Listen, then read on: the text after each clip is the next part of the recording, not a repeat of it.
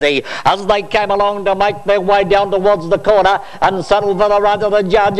And he's got Prince Rhubarb getting to the front, and it sneaked away about 2.5 lengths in advance now of back. In second place was our Pretender. Back behind them then, running on fairly well, is Rose-Coloured Glasses, and coming right down the centre of the track then with a big run would have been Flying for Melody. Inside the distance, Prince Rhubarb in front. He's showing no signs of weakening, and Prince Rhubarb has won it pretty well.